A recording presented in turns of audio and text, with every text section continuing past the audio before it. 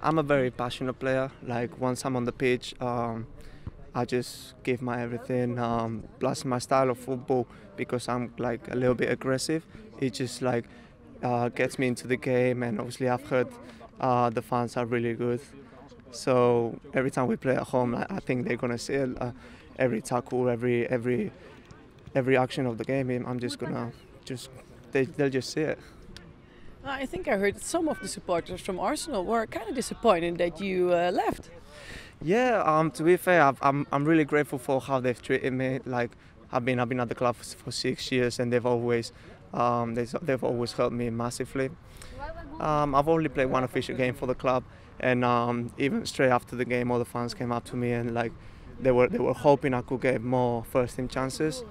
But at the same time, it's because that way that I am on the pitch, I think it attracts the fans. They like it. So. But yeah, I just even a bit disappointed with myself that I couldn't get further into the first team.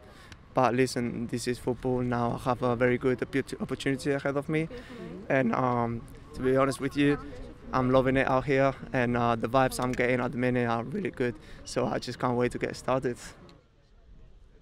The fact there was some Spanish players in the team as well, and especially Gonzalo speaks Spanish as well. It's really helped. It really eased it off a little bit.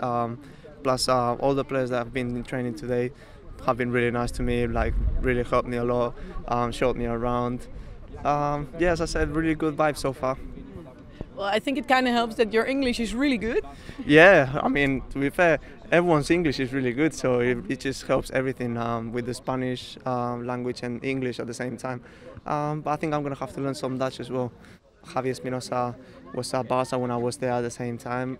And I know Aito since we're kids, because we used to play against each other, even though he's a year older than me. But yeah, I know them from a long time ago. Okay, honestly, what was their role in you coming here? To be fair, they haven't, because I'm not, like, obviously I know them from time ago, but I've never had that personal relationship with them.